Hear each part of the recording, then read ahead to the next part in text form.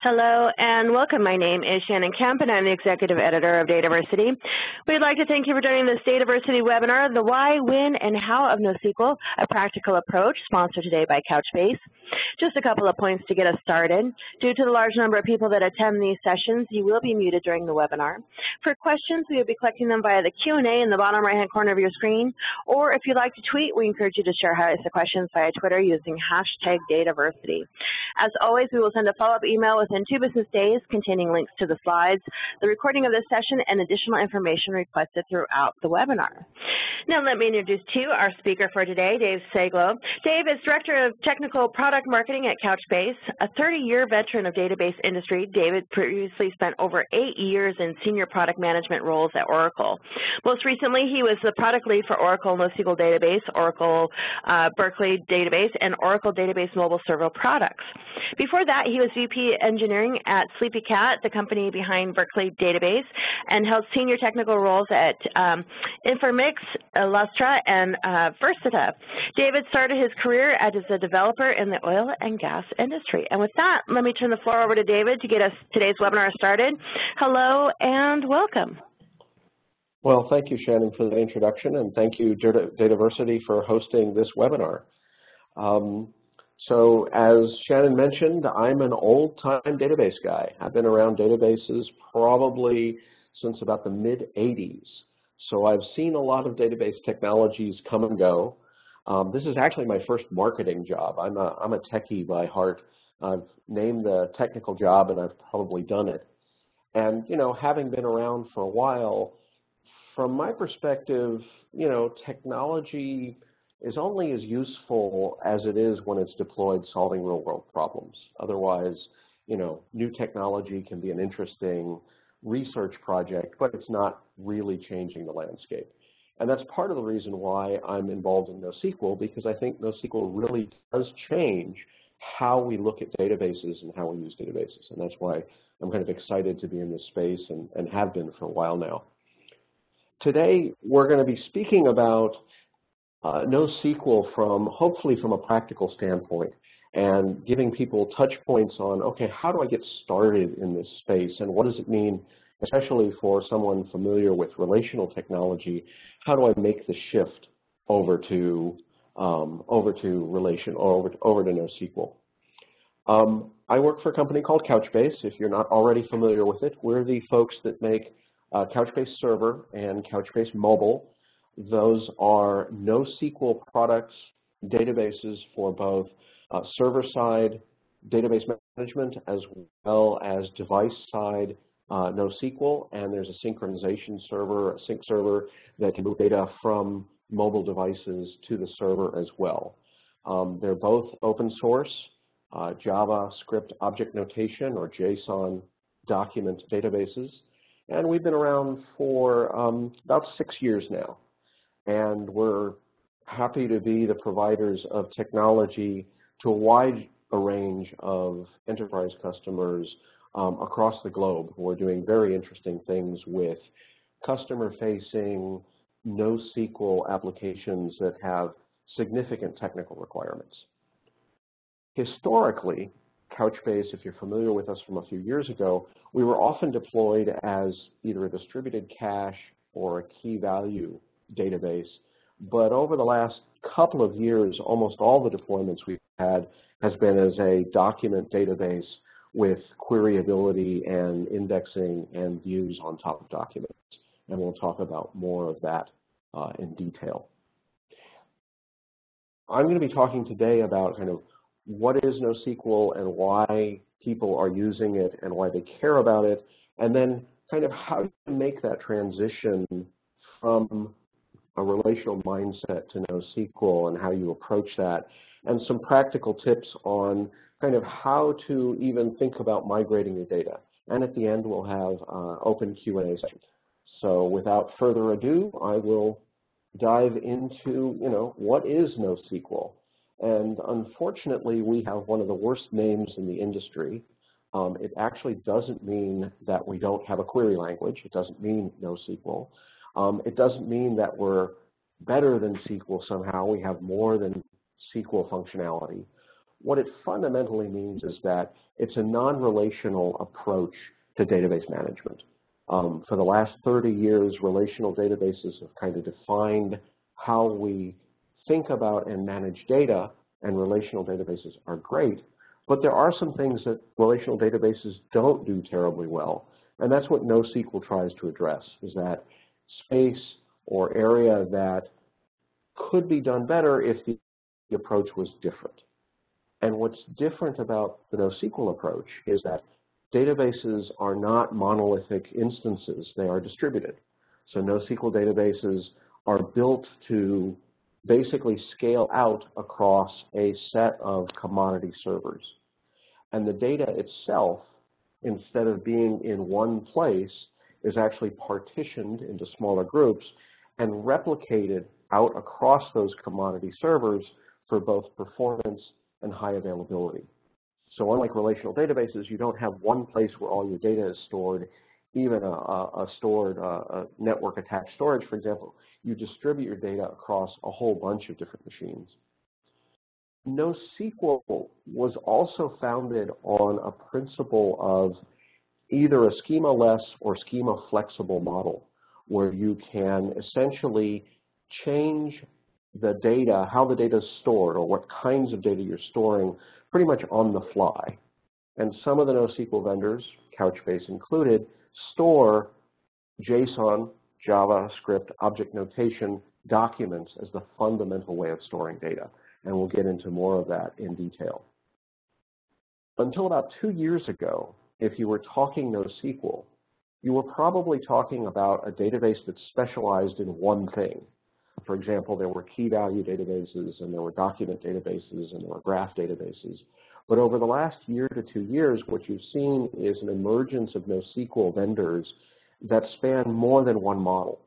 And essentially what they've taken is their core competency and expanded it to include other types of data models so that the NoSQL repository is more broadly useful for different applications. So for example, Couchbase is a key value and document NoSQL database. We can store and manage both key types of data. It was interesting in the 2010, 2011, when NoSQL first kind of started getting people's attention. The big relational vendors all said, well, nobody's ever going to run NoSQL in production. That's just a pipe dream, and that's not actually going to happen. And then a couple of years later, they backed away from that and said, no, nobody's actually going to use it for mission-critical applications, because clearly for mission-critical, you need relational. And they've had to back away from that as well. So I'm somewhat amused, having been in the relational database world for a long time, to see how quickly NoSQL has not only been adopted and rolled out in production, but the kinds of mission-critical applications across multiple industries that it's being used for. So to look at some examples of that, Gannett is basically a publisher of different types of media content. And their whole business revolves around this media content management and publishing system. And they looked at the system and said, well, we're using a relational database, but you know, we really don't need a relational database for this. A document database would be really better suited to the types of data we're managing. So they completely replaced all their relational stuff with NoSQL in order to better manage and better provide content management and publishing. eBay, on the other hand, eBay said, well, we have all of these different functions and capabilities, and in some cases, NoSQL makes sense, like, for example, token and session management. That works really well in a key value database. But our listing services, where people are creating and editing listings and putting expiration dates on them, that's all in relational.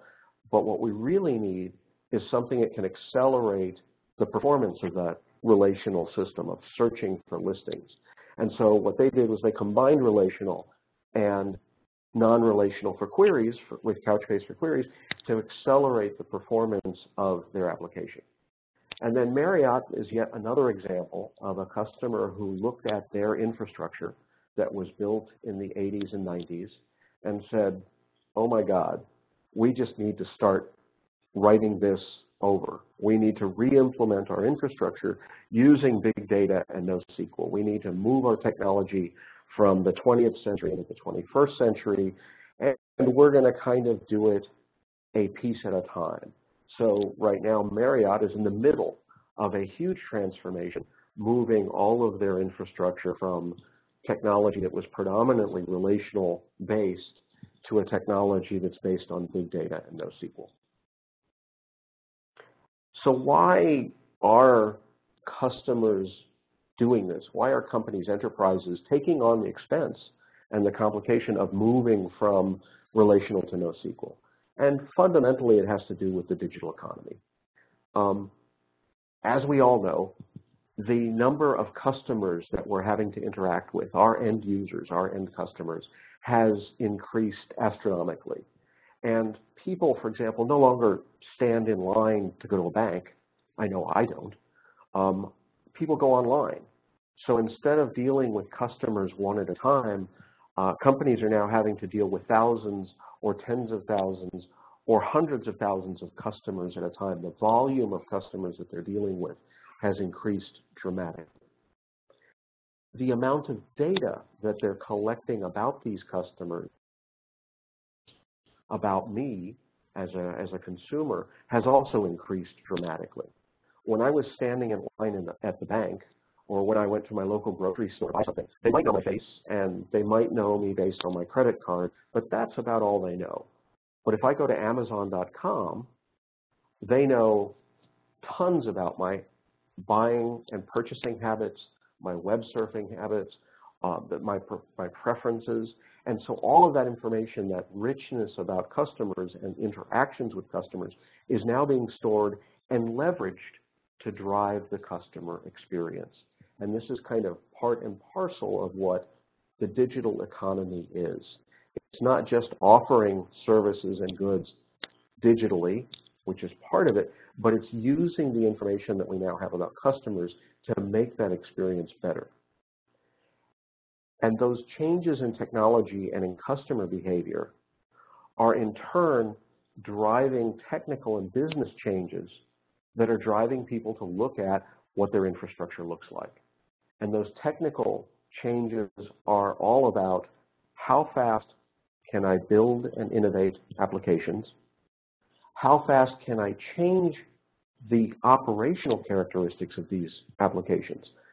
Think about, for example, a Pokemon with Pokemon Go recently, or think about a Walmart. They need to be able to go from almost a standing start to huge scalability in a matter of days or weeks.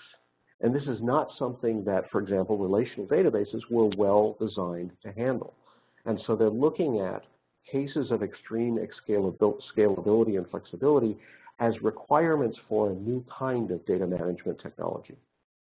And from a business perspective, businesses are looking to IT and they're saying, look, I can't wait 12 months or 18 months for my new application.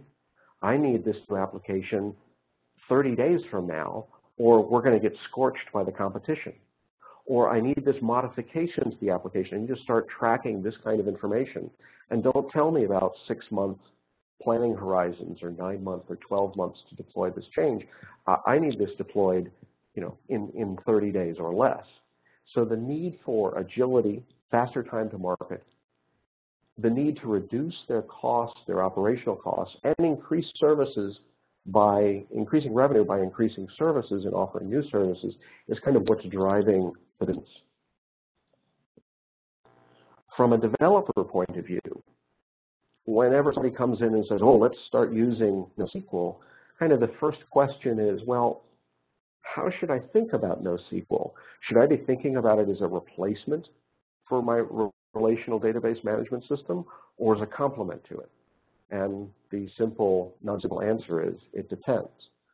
Kind of the rule of thumb that I use when I talk to customers is, if your repository of record is in NoSQL, that's a great example of why you might replace a relational database with NoSQL. And good examples of that were, for example, session management and token management at eBay. They looked at all of their data for sessions, for web sessions, and for tokens were all stored in NoSQL. Clearly, they didn't need a relational database there.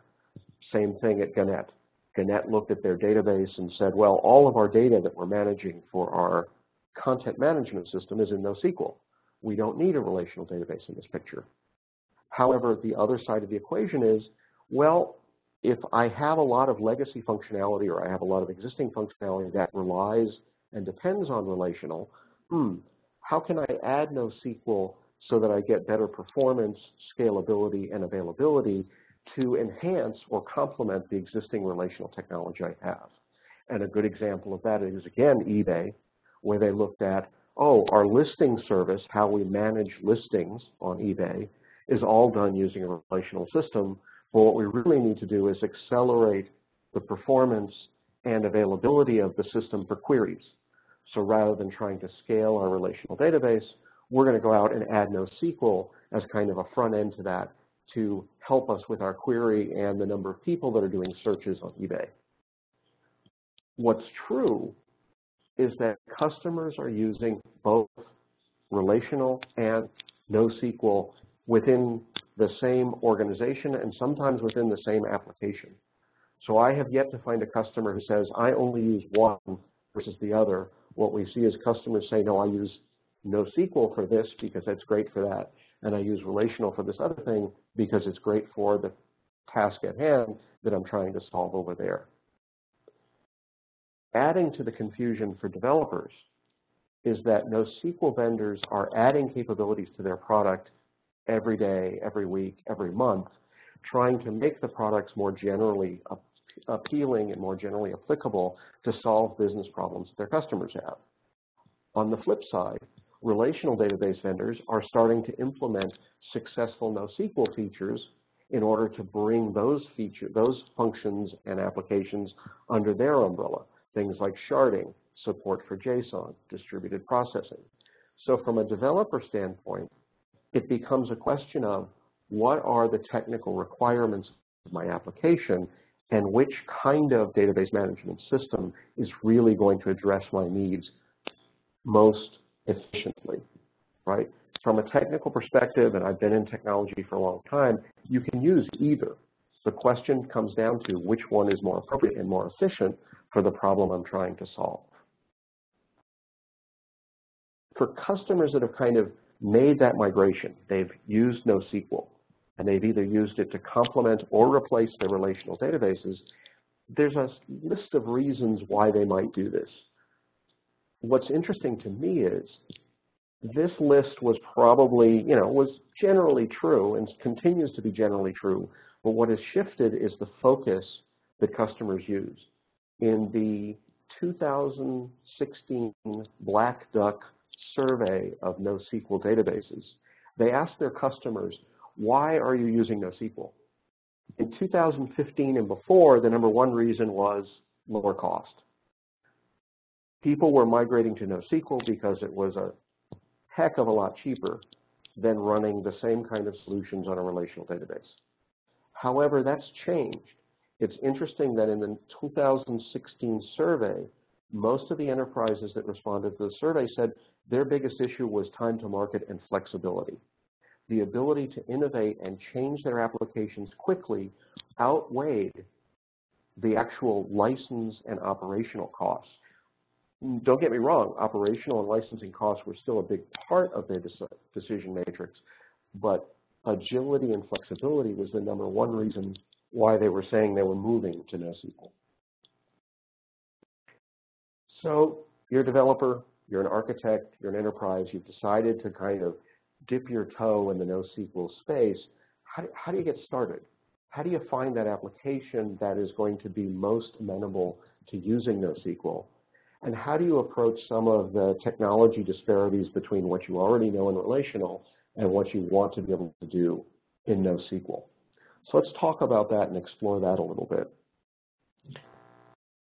When I talk to customers about where to start, clearly I try to steer them away from the monster legacy application that's a bunch of inherited legacy code that looks like spaghetti. because really the first task there is to start to clean that up and separate that. And in fact, that was in part the problem that Marriott had. They had this huge, complex, interwoven system that was very hard to basically say, oh, I'm going to use NoSQL for that. But what they could start doing was identifying modules or areas of the project which were amenable for using NoSQL. So they looked for the services that they could implement that would make sense. Oh, I can implement this particular function using NoSQL and gain a lot of throughput. Looking at it from a different perspective, the first question is, what are the applications that are going to benefit most from the technology advantages of NoSQL? And then secondly, how do those applications fit into my overall existing IT infrastructure? And some examples of how customers have approached this migration is looking at NoSQL initially as potentially a caching service. This is eBay's listing service. We need faster queries. Okay, rather than growing my relational database, let me put a NoSQL database in front of this and make my listing searches that much faster. I could look at independent applications that have a specific function or a narrow focus and say, you know, that particular application would benefit from using NoSQL. Let me go try that and see what the benefits are. Another example is if I have a SOA-based architecture, finding one of those services within SOA that I can leverage within a large application or a specific service that's used by many applications across the spectrum.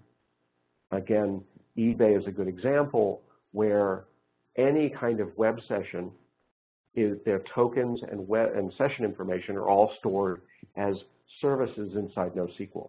And they can easily change out the components behind the service without actually changing the overall application. What they get are the benefits of scalability and performance without having to actually modify the front end of the application. The application still calls the service, and the service just uses a different persistence layer. If you've identified kind of the application that you want to use, the next challenge is to think about how to model your data, especially if you're going from a relational model to a NoSQL model. And one of the truths about NoSQL is that every NoSQL implementation is different. So the best thing to do is kind of start out by demystifying some of the differences in technology or terminology. And I'm going to use Couchbase as a specific example because each NoSQL product tends to use terminology a little bit differently. In the Couchbase world, a cluster is a collection of servers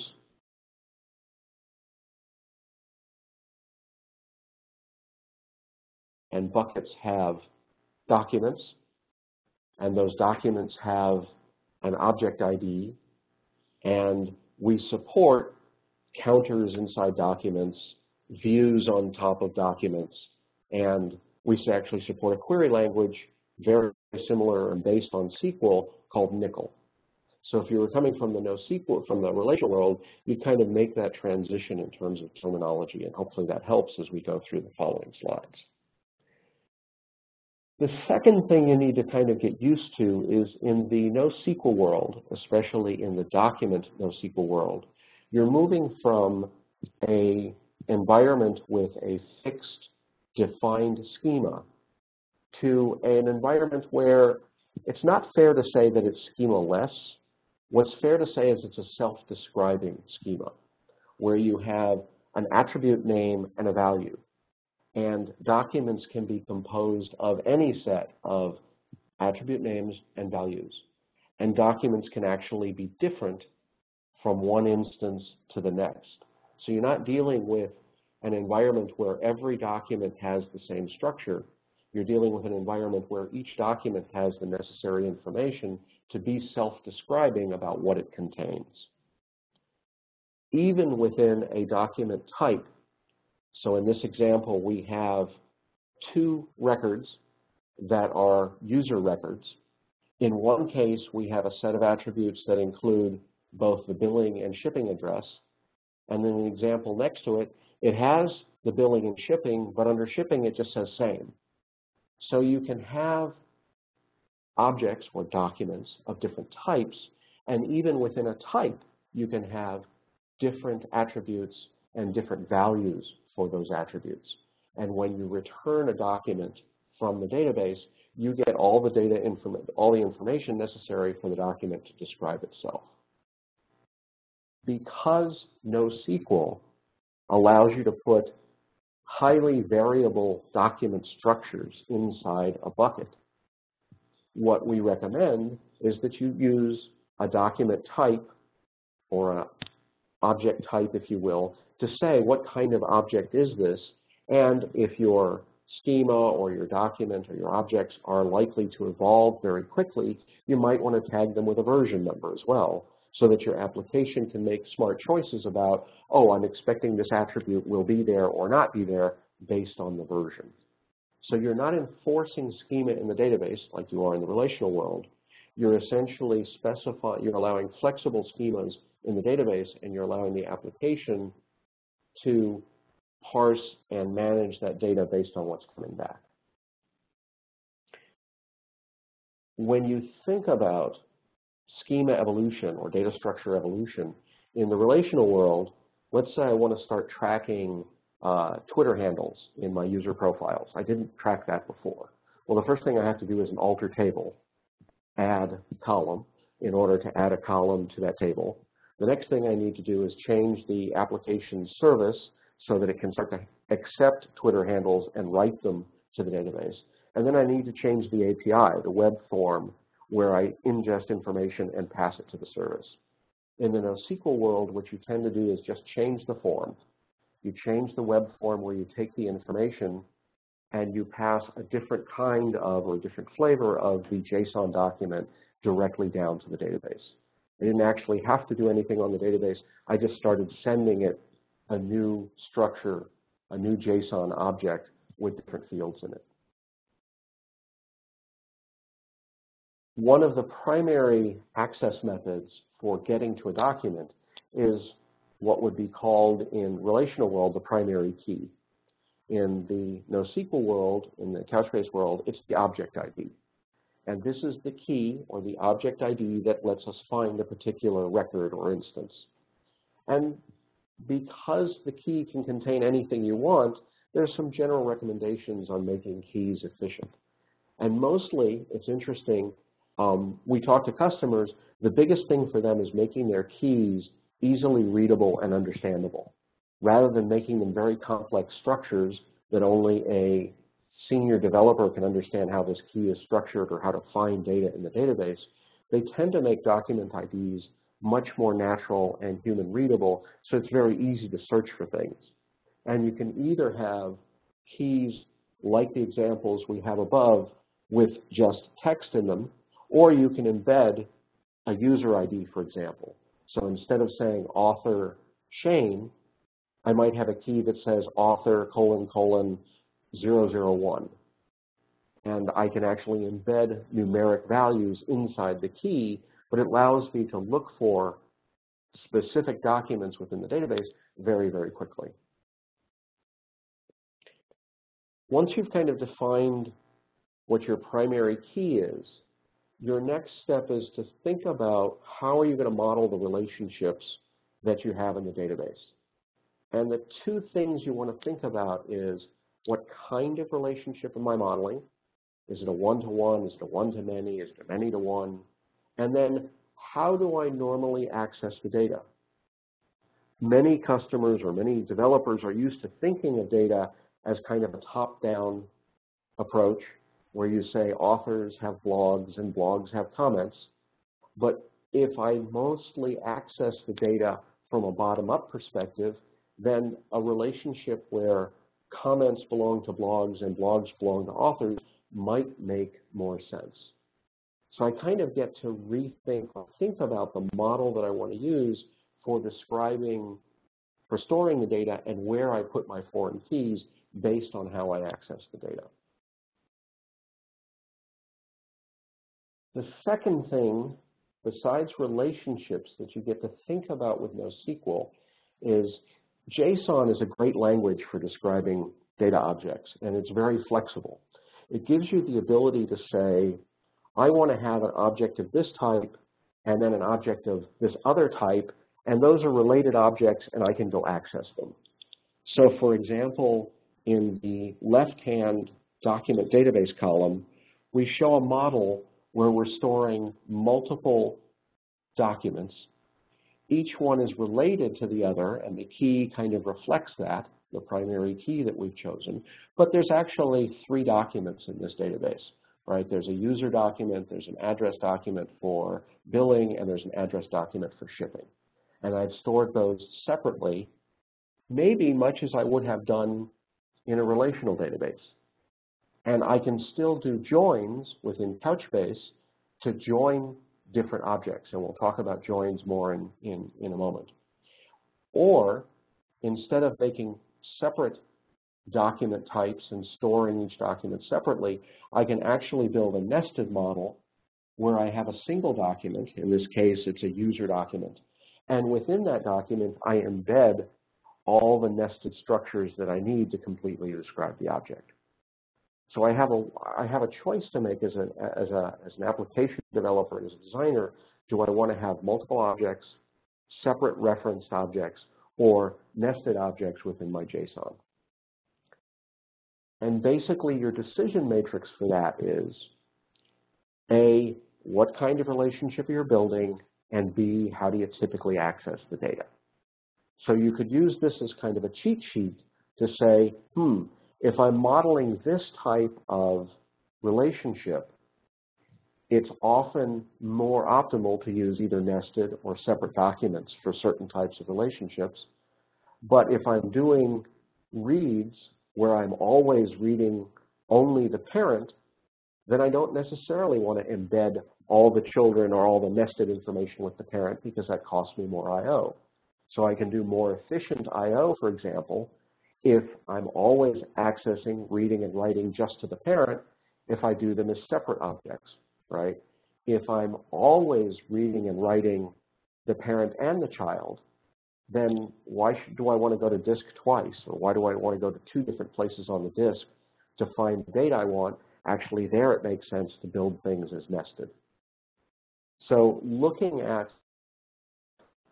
how you organize your data is mostly driven by what am I modeling, what kind of relationship, and how do I typically access that data? And there may be cases where we combine them. So let's imagine, for example, an application that has blogs and comments on blogs. And we're trying to make a decision of how do I model this data? Well, I've got blog entries in the hundreds, maybe thousands. So I'm definitely going to have an object for a blog. Now, do I want to have comments for every single one of those blog entries, every single comment in the blog entry itself? And it really depends on what my data looks like. Because if I have a very controversial blogger, I might end up with hundreds of thousands of comments or millions of comments on their blog. And that's probably, I don't want to have all of those comments in a single blog entry. So what I might choose to do is say, oh, I have threads, and a given thread might have a few dozen, maybe 100 comments in it, but I don't actually have that many comments per thread. So what I might decide to do is have blogs and threads as separate objects, and then within each thread have a nested set of comments associated with that thread. And that might be a way for me to optimize both access of the data. I'm typically showing a thread at a time, as well as better modeling the relationship between blogs and actual comments and threads. So if you've decided kind of how to model your data, the next question is, in a NoSQL database, how do I go and get the data? How do I manage that data? And we're going to look at 3 APIs. We're going to look at the key value API, the query API, and the view API. The first thing you do when you talk to a NoSQL database is you have to establish a connection. And that's very similar to relational database technology, where essentially you're telling it, oh, go talk to this node in the cluster. And what Couchbase in particular does, this is not necessarily true of all the relational databases, all the NoSQL databases, Couchbase will talk to a node, a cluster, and that node will tell it all of the other nodes that are in the cluster. And the client driver will build a map in memory that maps to each one of those nodes. Basically, it'll build a map of all the IP addresses and ports that it needs in order to address any node in the network, any node in the cluster. And then it will automatically direct traffic to the appropriate node without having to go through proxies or routers or anything else. Most of our customers use the native Couchbase SDKs to connect to the database and interact with it, although we do have a standard certified JDBC ADBC driver for customers who would prefer to do that. Once you've kind of connected to the database, so you've decided what your data model is, you've decided how to, you've managed your, you've connected to the cluster, the next thing is, am I going to treat objects as just strings, or am I going to treat these documents as JSON objects, as JSON objects themselves? It's simple to treat them as strings, but then you kind of are left to develop your own serialization and deserialization techniques inside your application. Whereas if you decide to deal with the JSON objects as document objects, you can use standard JSON libraries to basically update, add attributes, update attributes, remove attributes from the document itself directly, which generally results in less code and less overhead and a lot more flexibility. So we talked about 3 different ways to access the data. We talked about key value, query, and views. We're going to look at key value first. And as the name implies, key value is a very simple interface that basically says, here's a key, go get me the value out of the database. So it depends on that primary key. All I can pass in to look for is the object ID or primary key of that document. And then a write is basically, here's the key, here's the value, go write that thing. So we're dealing with an entire document and its associated key. In Couchbase and most other NoSQL databases, this is really, really fast. This is what they're optimized to do, but it's a document at a time interface, and it only can use the primary key, essentially, for reading and writing records. In this example, we're dealing with a full document here. For example, place assumes that the entire address object is contained in that key. We can also deal with objects which are nested, so we chose a model with nesting structures, in which case we would get the record and then use the object to unpack attributes of that object, update them, and then push that data back to the database as an updated object. Couchbase also supports the ability, instead of writing full documents back to the database, so I read the entire document, I modify it, and then I write the entire document back to the database, you can actually do in-place modifications using the subdocument API. And this is very convenient if you have, for example, very large documents, and all you want to do is add an attribute or add something to an array or delete a particular attribute. And this is an example of kind of the functions that would be available if you were going to use the subdocument API to modify an individual attribute within an existing document. The second way of accessing data that we talked about was the ability to do queries. And Couchbase's NCL is based on standard SQL, and unlike some of the other vendors in the NoSQL space, anything you can do in SQL, essentially you can do in NCL. It's not 100% compatible, but it's based on SQL++, so a lot of the structures and commands that you're used to seeing in SQL will be virtually identical in NCL. So for example, I would do a select in order to go get data from the database. Couchbase supports both inner and outer joins, and we've added this onKeys clause to basically allow the application developer to tell the optimizer which key it should use when joining two documents. So you'll notice here that the from clause in the second query and the third query is actually joining two different document types, and the onKeys specifies which attribute within that document should be used for the join clause. When I have nested structures, so in this example, I have users and accounts as separate objects, and I'm joining them together. In this example, users is a single object, and inside users, there's a series of accounts. What NCL allows you to do is use the where and satisfy clause to basically search inside an array or a set and qualify the records based on the contents of that array or set. So it's an extension to SQL that lets you look inside nested objects. You can also use the query language to perform CRUD operations, create, retrieve, update, and delete, using simple insert, select, update, and delete statements. Those will absolutely work, and some of our customers use those. These will not be as fast, for example, as doing CRUD operations using the key value API, because the key value API uses the primary key or the object ID to go get the data.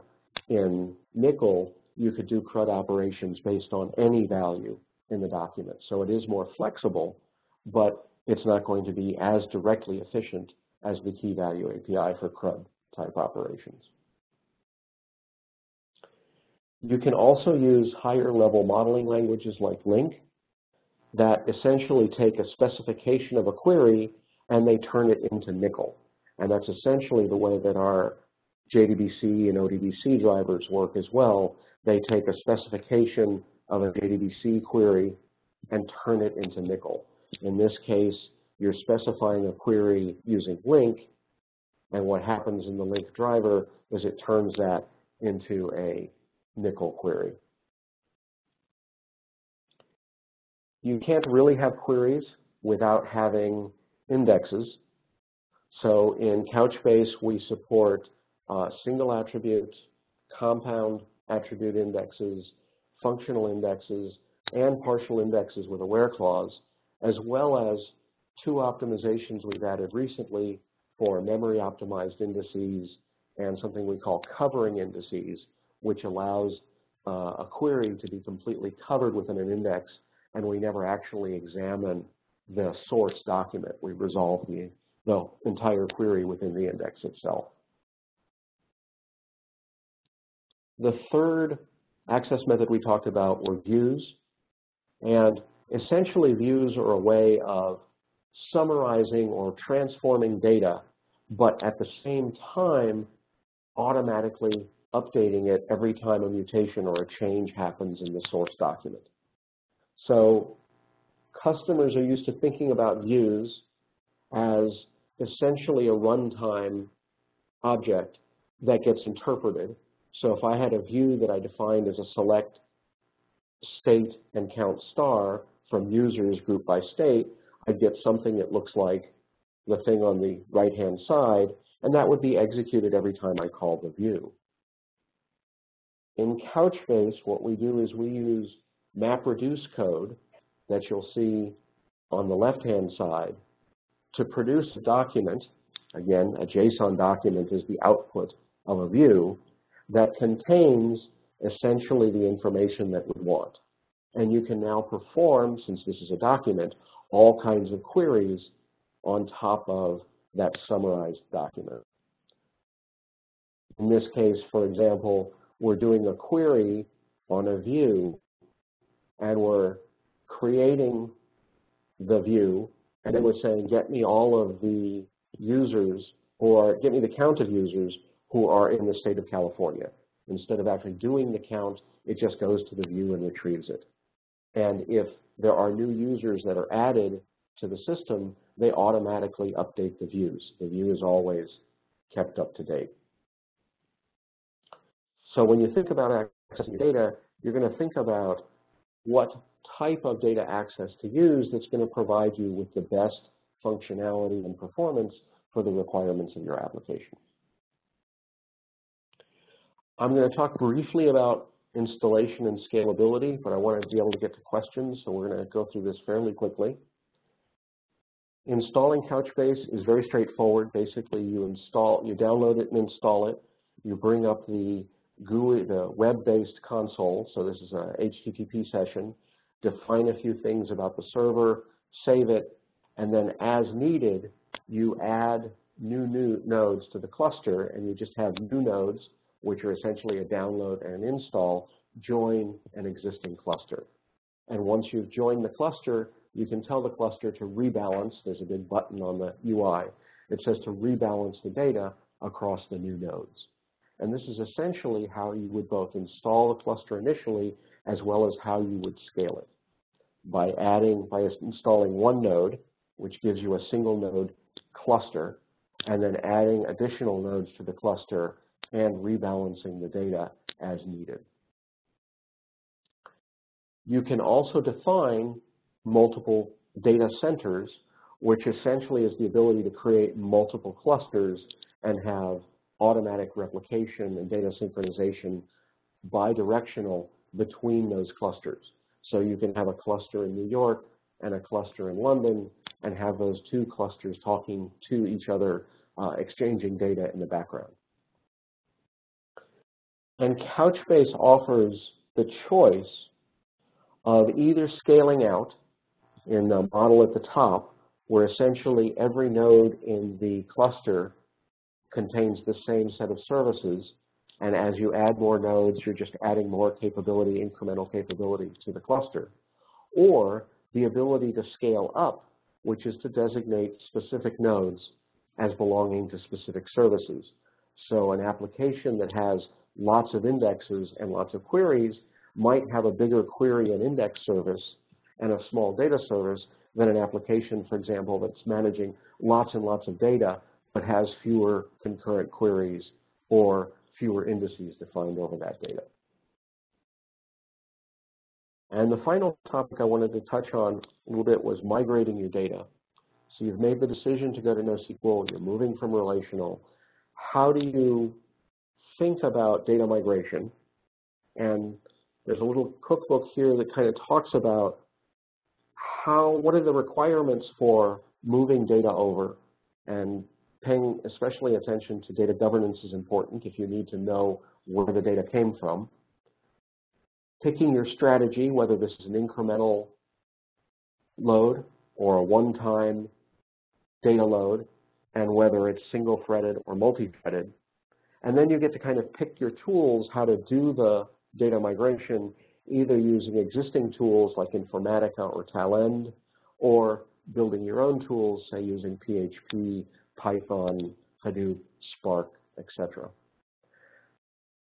Probably my strongest recommendation is if you're planning for doing data migration, especially if it's large data migration, plan for failure and restarts. One of the biggest problems customers run into is they build data migration plans that don't include, oh, I ran out of time or I ran out of resources or a piece of hardware failed and now I have to restart it. So building an infrastructure or a plan that plans and includes failure modes and recovery from those is fairly crucial. And there's an area up there for keeping it simple with Couchbase. If you're just looking for the easiest way, it's the simplest way to get data from my relational system into NoSQL. Here's a couple of ideas on how to approach that and get that to work at your desk. There's also an interesting question that we hear more and more from customers who are using both relational and NoSQL for the same application, which is how can I synchronize either data being written to NoSQL or data being written to relational. Where's my repository of record, my database of record? How do I get data over to the other side? And here's a couple of approaches that we've seen in our customer base where when Couchbase is the repository of record, changes to Couchbase might be sent via our database change protocol stream to Kafka, and Kafka in turn sends it to a relational database. That's certainly one way to approach it. And when the roles are reversed and the relational database is the repository of record, often customers will use a connection tool like Golden Gate or SQL Anywhere to essentially publish data to NoSQL on an ongoing or intermittent basis. So kind of before we talk about this, let's go ahead and go to questions. Shannon, did you have any questions that came in while we were going through the slides? We have quite a few that have come in already. And of course, the most common question are people asking about the slides and the recording. Just a reminder, I'll send a follow-up email by end of day Friday with links to both the slides and the recording and anything else requested throughout. So to getting to it, David, what are the qualifications we should look for in a NoSQL database, or is that an outdated function? NoSQL DBA, excuse me. NoSQL DBA. It's not really an outdated function. I mean, managing schemas and managing performance and managing clusters is not a problem that goes away with NoSQL. It just changes. So understanding database, not necessarily internals, but database organization, and certainly the requirements of the corporation in terms of data governance and how data is managed and made available to multiple applications is probably a key aspect of it. In the relational world, the database controls the data, right? Controls the schema, controls everything. In the NoSQL world, in many regards, it's the application developer who controls the data.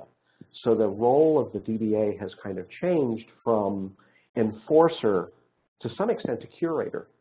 And the needs for a database administrator to understand what's in the database, where did it come from, how can other applications access it, is still very important even in the NoSQL world. Love it. So why is JSON such a critical requirement?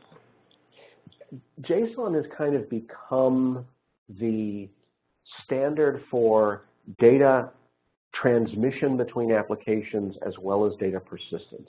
One of the biggest problems in the relational world is applications manage data as objects, but then they have to transform those objects into something else in order to store them in the database. And it's this technology impedance between the way the application sees the data and the way the database sees the data that causes all kinds of performance and scalability problems. One of the nice things about NoSQL, and especially about JSON, is the application and the database can both look at and manage the data in the same way. The application isn't transforming their objects into something else in order to send it to the database, and the database isn't constantly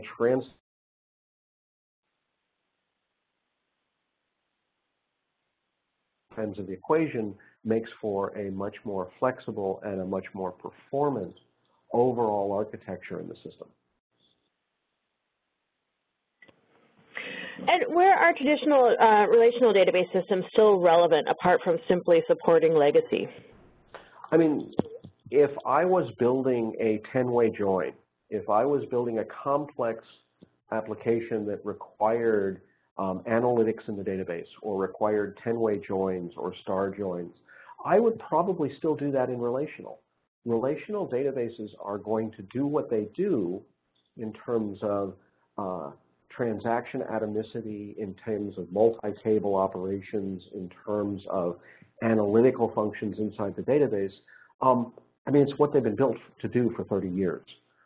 If I was looking for a product that allowed me to store data in lots of tables and then do analytics on that inside the database, I would probably be looking at a relational database. It's what Oracle database does well, right?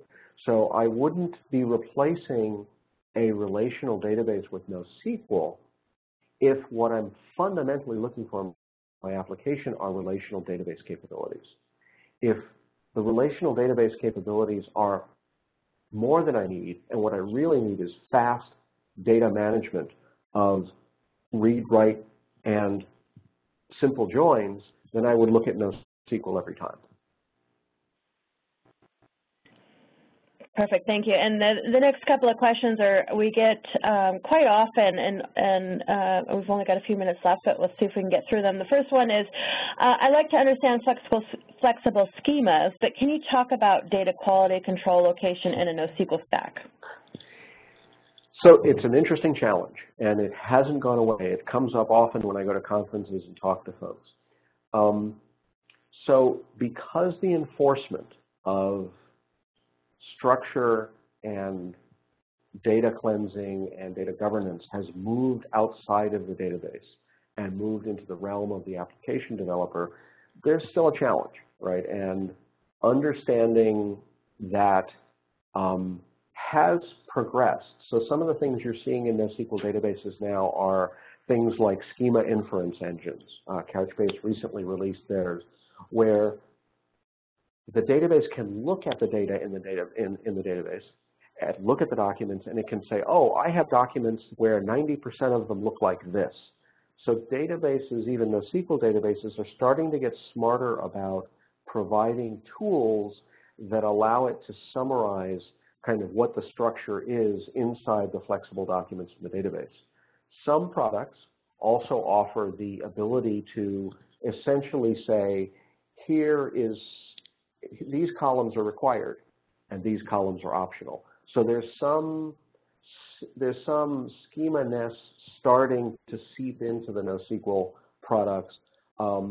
It's still an evolving space, and I would say that data governance, data cleansing, and data standardization, if you will, is still kind of a process that's evolving.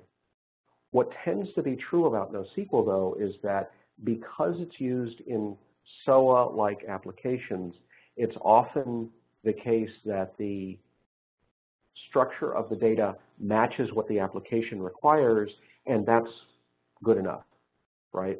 The structure of the data that I use to persist a web session is going to be different if I'm on eBay or I'm on PayPal or I'm on some other property. But the requirement to store basically session information doesn't change. So it's a combination of, yes, this is an evolving space, and many of the applications that use NoSQL are for application-specific formats and use cases where the data model being flexible and adaptable to the application is much more useful. All right, I think we have time for one more question, and this question is likewise one of the most common questions we get in in regards to a NoSQL database, in addition to the data quality one. It's how do you model it? What tool is used to model the data, and how is the model communicated, approved, and maintained, or is there a tool? There aren't a lot of tools yet. It's an evolving space where there are. So what's happening now is data visualization tools are starting to emerge in the different NoSQL products that allow you to look at what is the schema and visually, graphically say, I want to build a query that looks like, grab this attribute, grab that attribute, grab this other attribute, and I want to put these qualifiers on them. So I think mostly what's happening right now is visualization of the query statement and the querying of databases. The modeling itself, there's not a whole lot of tools to do that. And I think that's a space that many of the current relational tools builders will probably start to explore to possibly normalize, certainly visualize what's in a NoSQL database. Unfortunately, because of the flexibility, I think, of JSON, people still have lots of options and may make different decisions, as we talked about earlier in the slides, based on the types of relationships they're modeling and the primary access patterns for those relationships. David, thank you so much, but I'm afraid that's all we have time for today. We're right at the top of the hour. And thanks to our attendees for being so engaged in everything we do and for all the great questions. I'll get those questions that we haven't had time to get to over to you, David, and the rest of the team just to see if there's anything you want to address in the follow-up. And so thank you so much, and thanks to Couchbase for sponsoring today's webinar.